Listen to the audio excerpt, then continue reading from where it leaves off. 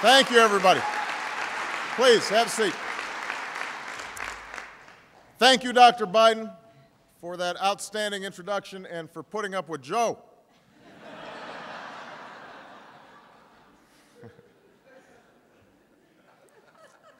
I want to also thank Dr. Biden for being one of the thousands of instructors all across the country who make such a difference in the lives of students each and every day. So we are very proud of you for that.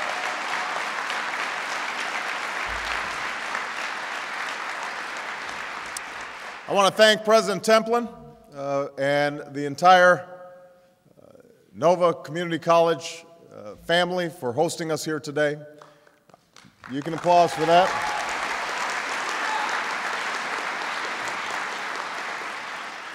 On stage, we've got a couple of my outstanding cabinet members, Secretaries Sebelius and Secretary Arne Duncan. Please give them a big round of applause.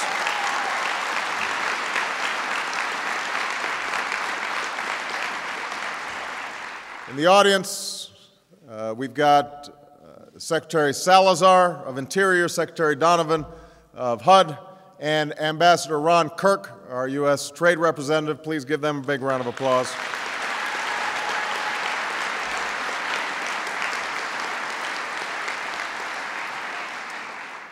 To all the outstanding members of Congress who made this day possible, and I'm going to mainly single out the amazing Speaker of the House, Nancy Pelosi.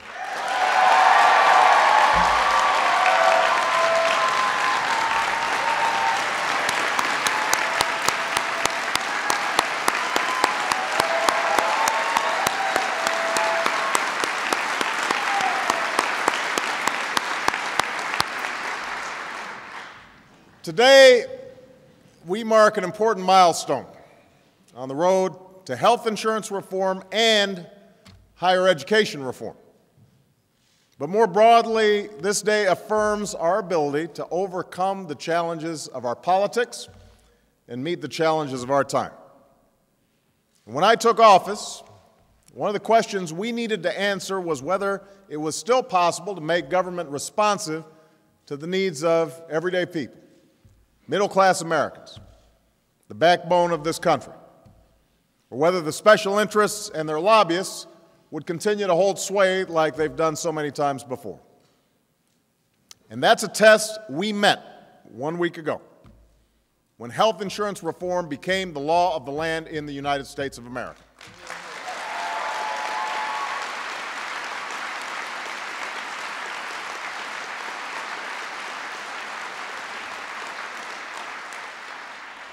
And it's a test we met later in the week when Congress passed higher education reforms that will have a tremendous impact on working families and America's future.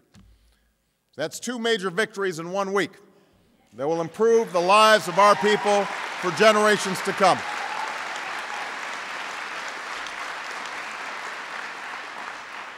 Now, I've said before, and I've repeated this week, the health insurance reform bill I signed won't fix every problem in our healthcare system in one fell swoop. But it does represent some of the toughest insurance reforms in history. It represents a major step forward toward giving Americans with insurance and those without a sense of security when it comes to their healthcare. It enshrines the principle that when you get sick, you've got a society there, a community that is going to help you get back on your feet. It represents meaningful progress for the American people. And today I'm signing a bill that will make a number of improvements to these core reforms. We'll increase the size of tax credits to help middle-class families and small businesses pay for their health insurance.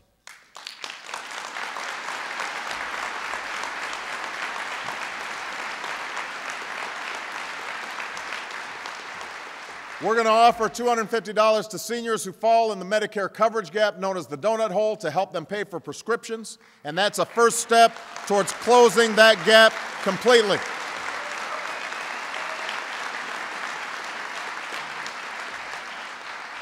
We'll make a significant new investment in community health centers all across America that can provide high-quality primary care to people who need it most.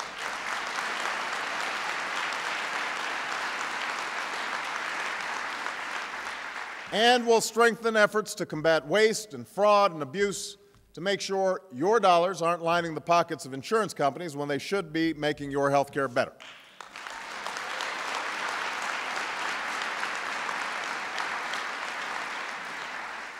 Now, the debate on health care reform is one that's gone on for generations, and I'm gratified that we were able to get it done last week.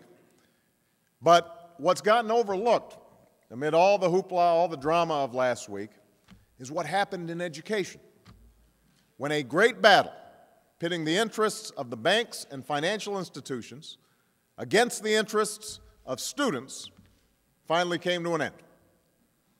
You see, for almost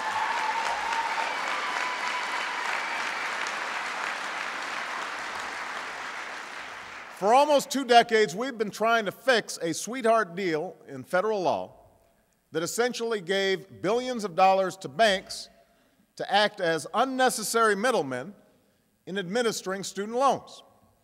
So those are billions of dollars that could have been spent helping more of our students attend and complete college, that could have been spent advancing the dreams of our children, that could have been spent easing the burden of tuition on middle-class families.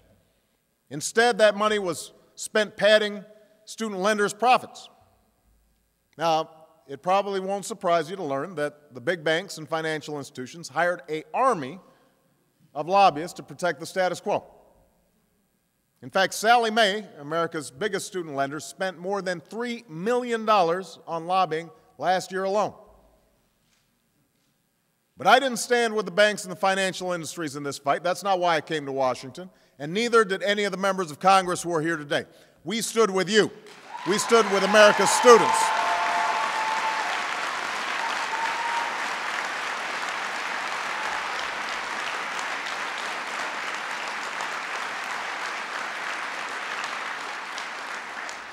And together we finally won that battle. I don't have to tell folks here at Nova why this victory matters. In the 21st century, when the success of every American hinges more than ever on the quality of their education, and when America's success as a nation rests more than ever on an educated workforce that is second to none, we can't afford to waste billions of dollars on giveaways to banks. We need to invest that money in our students. We need to invest in our community colleges. We need to invest in the future of this country. We need to meet the goal I set last year and graduate more of our students than any other nation by the year 2020. And through the extraordinary leadership of Education Secretary Arne Duncan, that's what the reforms I'm signing today will help us do.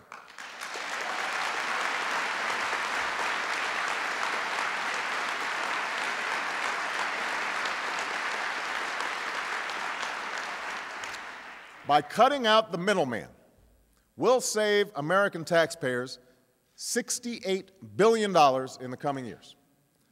$68 billion. That's real money.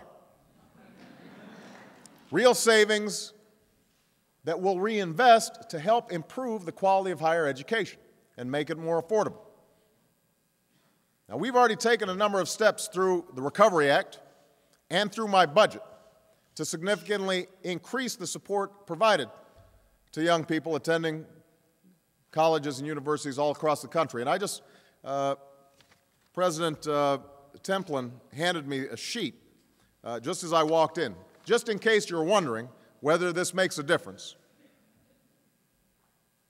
So far this year, and the year isn't over, right here at Nova, Pell Grant recipients increased by 41% over last year.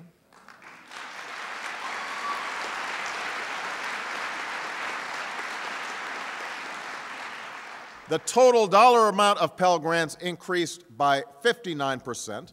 The number of federally guaranteed loans increased by 43%, and loan awards increased by 68%. That's right here at this one community college, because of the steps that we had already taken. So using the $68 billion that we're saving, that had been going to the banks, here's what we're going to be able to do. First, we will reinvest a portion of those savings to upgrade our community colleges. which are one of the great undervalued assets in our education system.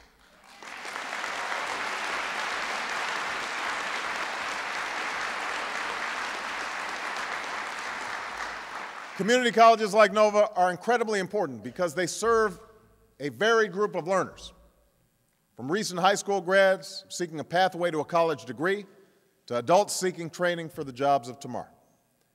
By forging private sector partnerships, community colleges can offer students the education and training they need to find a good job when they graduate. And it helps offer businesses the assurance they need that graduates will be ready for the jobs that they're hired to do. And because community colleges like Nova are so essential to a competitive workforce, I've asked your outstanding professor, Dr. Joe Biden, who does not have enough to do, to host a summit on community colleges at the White House this fall. And we're going to bring everybody together, from educators to students, experts to business leaders.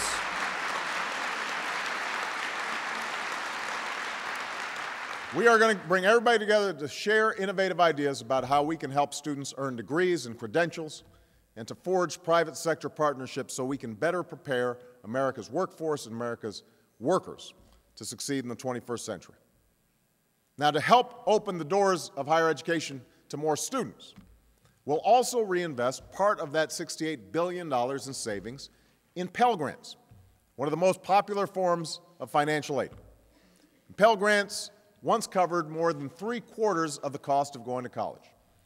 But now, because the cost of college has skyrocketed, the amount of Pell Grants cover is about 1/3.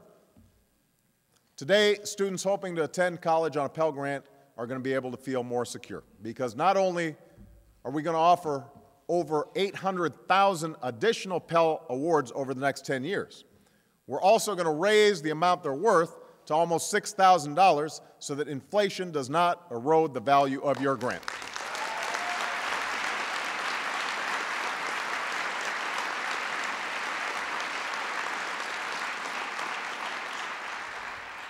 And we'll put the entire Pell Grant program on firmer footing for years to come. Altogether, we are more than doubling the amount of Pell Grant funding that was available when I took office. It's one of the most significant investments in higher education since the GI Bill. Now,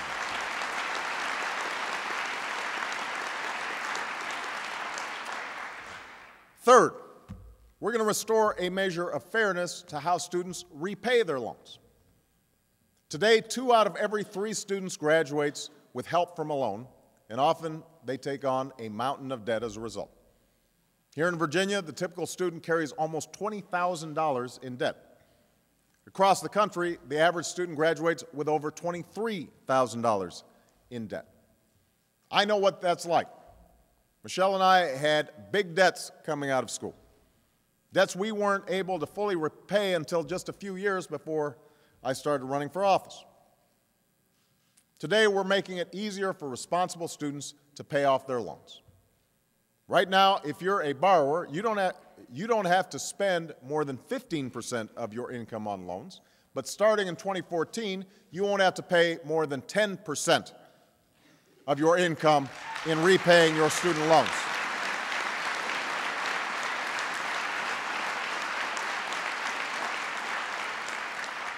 That will make a meaningful difference for over 1 million more students.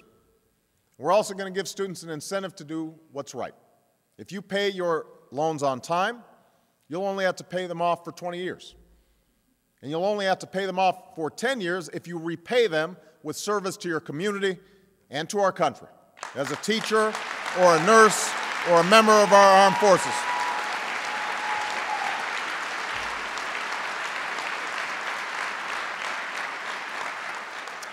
Finally, we'll reinvest some of the $68 billion in savings to strengthen our historically black colleges and universities and minority-serving institutions.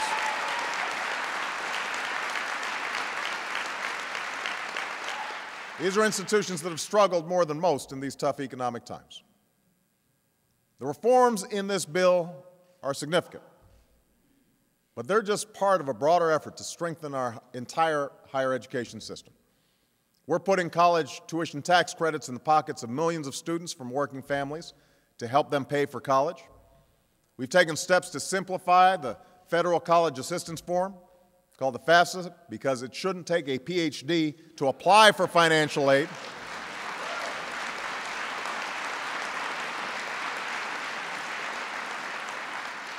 And we're helping ensure that America's high school graduates are ready for college.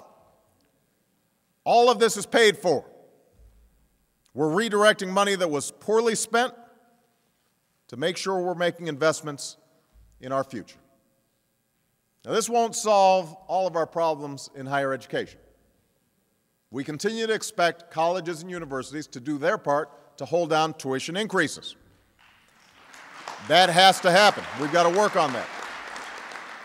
And we also need to take greater initiative not only to help more students enter college, we've got to make sure that we see more students successfully earn a college degree.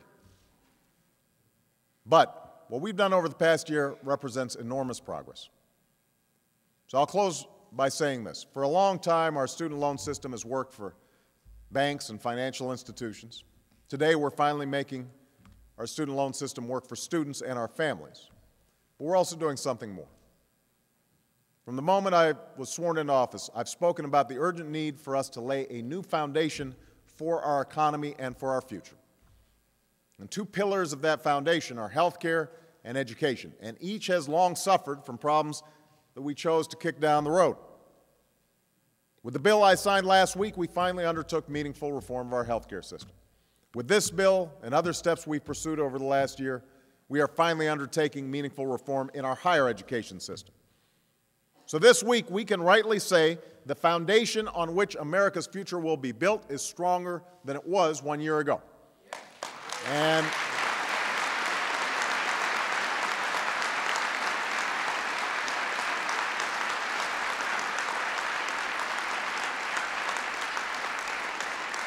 so at the end of this extraordinary week, I want to acknowledge some of the people who made it possible. There isn't time to single out everyone who's here, outstanding members of Congress, but I want to make sure I once again say this would not have happened had it not been for the leadership of Speaker Nancy Pelosi.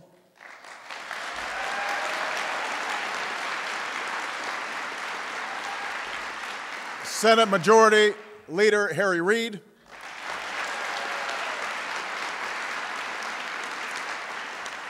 Senator Dick Durbin, and Congressman Steny Hoyer all provided outstanding leadership that our nation needed. On health care, Max Baucus, Chris Dodd, Henry Waxman, Charlie Rangel, and so many others offered invaluable expertise throughout the year. Congressman George Miller, Jim Clyburn, Dale Kildee, Ruben Hinojosa led the way in the House on education reforms that I signed today.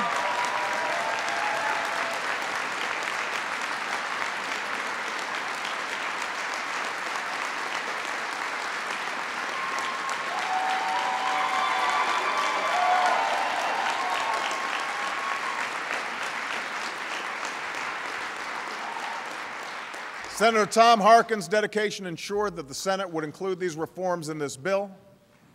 Virginia's own Bobby Scott and an outstanding freshman, Tom Perriello, helped to make this thing possible. We are grateful to them. You know, courage is an essential ingredient in any landmark legislation, particularly when the attacks are as fierce and unrelenting and inaccurate as they have been over the past year. So I just want to commend members of Congress who had the courage to do what's right, and to say a special thank you to all the newer members.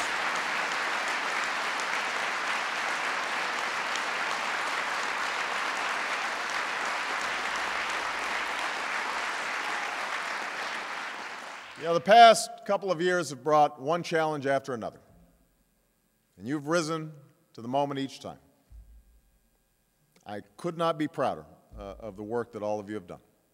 And it would not have happened had it not been for the incredible persistence and stick-to-itiveness of all the folks in the audience here today. You know, ultimately, Congress responds to the voices that they're hearing in their communities. And so many of you have written letters and come to meetings and let people know of the ordinary struggles that people are going through each and every day. You're what provided members of Congress the courage that they needed to do what was right. And so, on behalf of all of us who are serving in Washington, we want to thank you, the American people, for your outstanding leadership. And with that, I'm going to sign this bill. Thank you very much.